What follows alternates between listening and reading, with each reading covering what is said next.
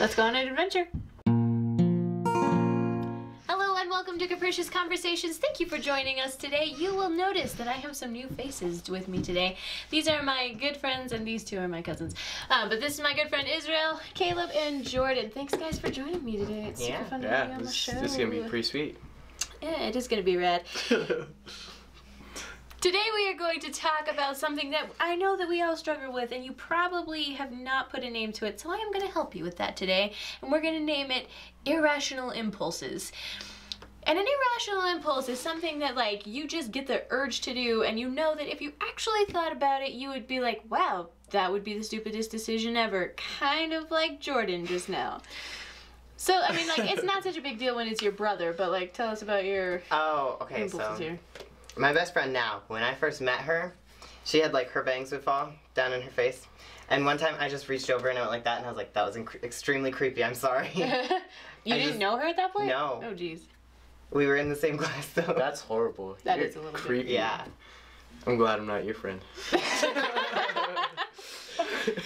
My irrational impulses tend to be a little bit weightier, and it's those things, like, I guess I have those small ones, so, like, if I'm walking alongside the street with somebody, it could be any person, usually it's my brother, though, but it could be any person, I'll just, like, really want to just, like, hit them. I don't know why, but I'll just be walking along, and I just want to be like, you know.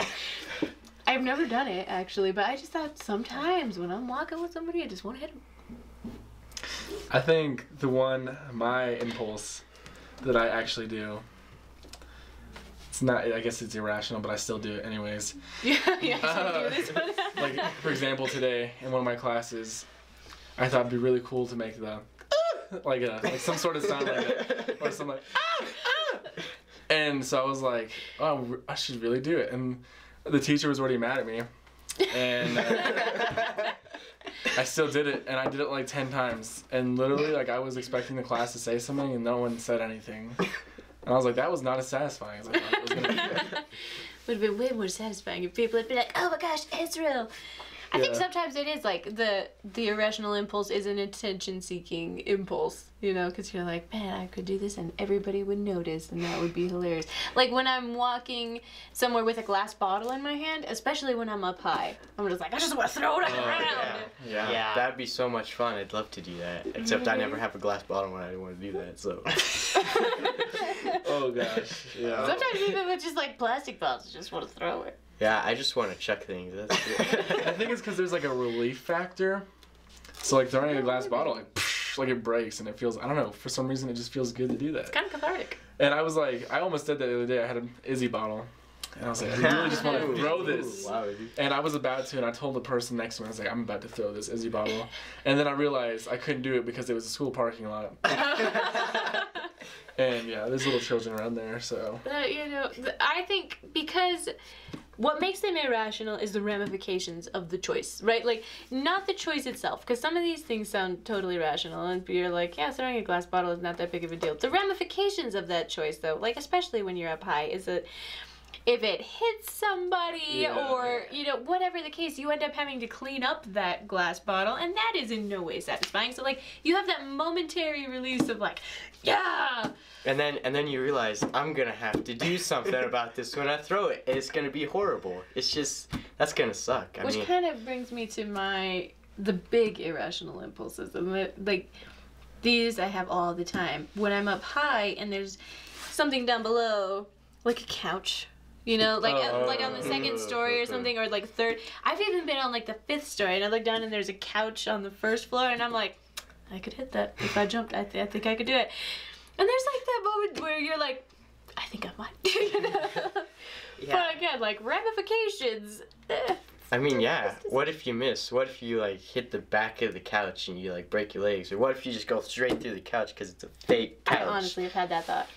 Oh my gosh. I've had this impulse. At Disney World, there's the Cinderella castle, and there's like parts of it that kind of like poke out, and I'm just like, I could climb the castle. Oh yeah, climb things. Or jump in the moat or something like that. It's, yeah. Like, here in Colorado, we have this amazing, amazing place called Casa Bonita, which if you've ever watched South Park, you might have seen the Casa Bonita episode. I'm here to tell you, guys, it is a real place, and it is super awesome.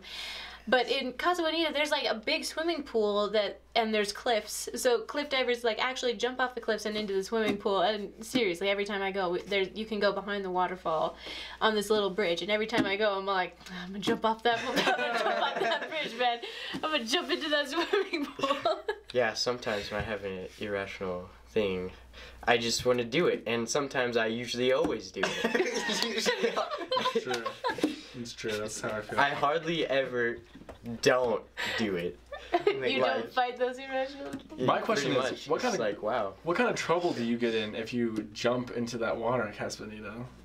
That's a great That- I've question. also thought that. I know- I've seen people like start to walk in there, and they're like, "Hey, don't do that," and that's it. And it's like, "Oh, okay, I shouldn't do this," and they just walk away. It's like, wow. I feel like it's kind of a given that you shouldn't do it. Like, if you have to be told, like, that's kind of There's something about that water that is like, it's almost like a craving. It's very inviting. It's like Yeah. it's like this gorgeous teal blue color, and it smells good, and it's like warm water. It's probably because you're not supposed to go in it. Like, they don't let people in it, so you're probably like, I want to go in there now.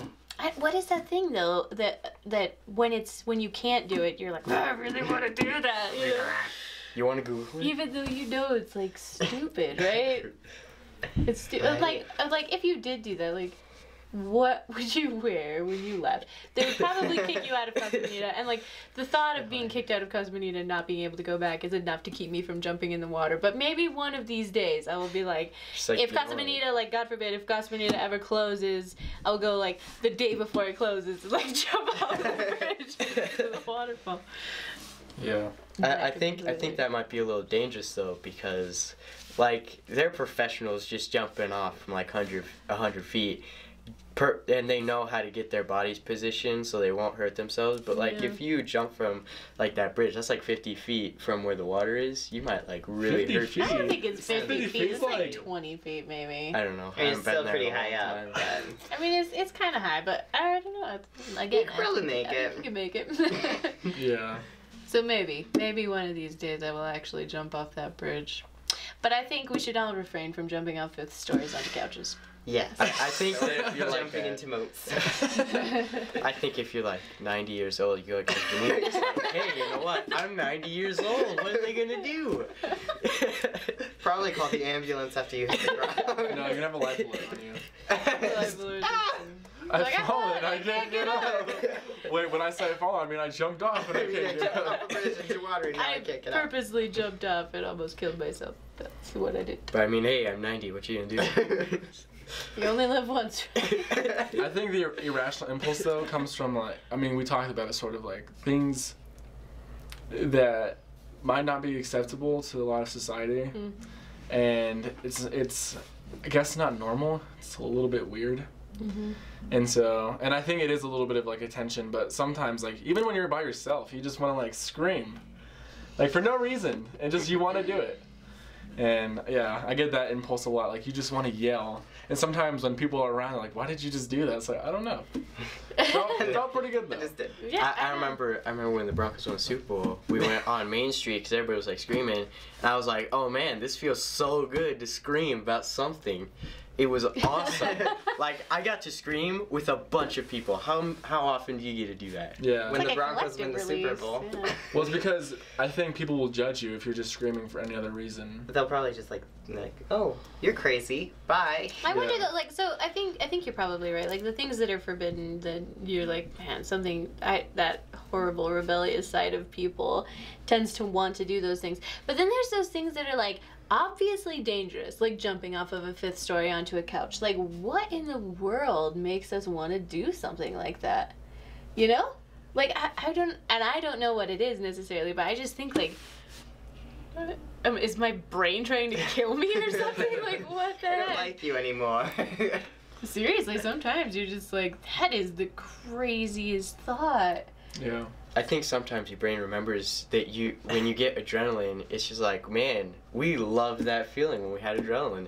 So let's get you some more adrenaline. Jump off a fifth story onto a you may couch. have something- Yeah. Which is probably why people go jumping out of planes and bungee jumping and... They probably Which have, I'm going to be yeah. very real with you. I would do all of those things. Like, the swings on the arches in Utah, bungee jumping, skydiving. Heck yeah, man. Sign me up. I would totally do those. And maybe, I don't know, maybe people do that to kind of like stave off the more irrational ones. Mm-hmm. Because like it's easier to jump from a very high place when you have a parachute. Faulty parachute. Thank you for liking, commenting, and subscribing. In the comments, let us know what some of your irrational impulses are. Thank you for sharing this video with all of your friends. Let's go on an adventure.